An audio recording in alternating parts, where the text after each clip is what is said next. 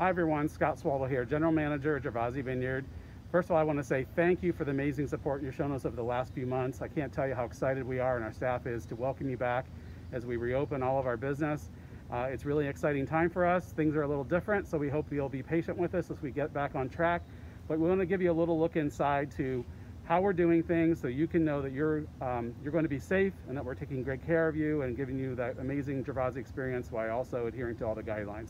So one thing you're going to see when you arrive is there's going to be signage that really explains everything that we're doing, and an overview, social distancing, staff service protocols that will be different, how we're doing sanitation. Also a really important part, please do not visit us if you are not feeling well or have a fever. That's really, really important. We're doing that with our staff. We're doing wellness checks every day. So let's take a look at what else we're doing. You're going to see social markings, social distancing markings as you arrive, so please adhere to those.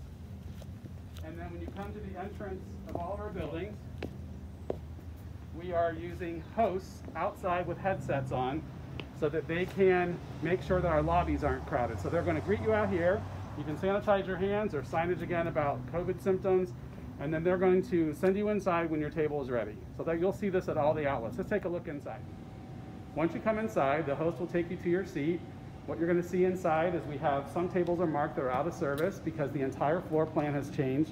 We want to make sure that we're maintaining social distancing, so all the tables and actually the individuals are 6 feet apart.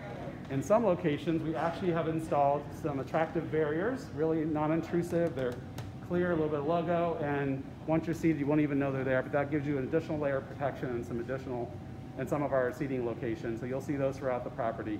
And everything I'm showing you today is really in all of the outlets. And then next we're going to look at the outside and talk a little bit about our outdoor dining options. So right now we're on the outdoor piazza right behind the bistro, one of the favorite spots at Gervasi Vineyard, but we also have the Crush House, the Still House in this property that have outdoor dining, and then Twisted Olive on the other side of town. So we have a lot of outdoor dining options. What we've done in these locations, all the same protocols of safety are in place. Obviously, open air environment, we've extended all the floor plans. The great thing is that we have tons of space to work with. So we've really moved apart all the tables and chairs, as you can see. Everything is at least 6 feet apart. One of the things we did too is we took advantage of the patio out by the bocce courts and really made that a new seating area, as well as on the lawn with the Adirondack chairs.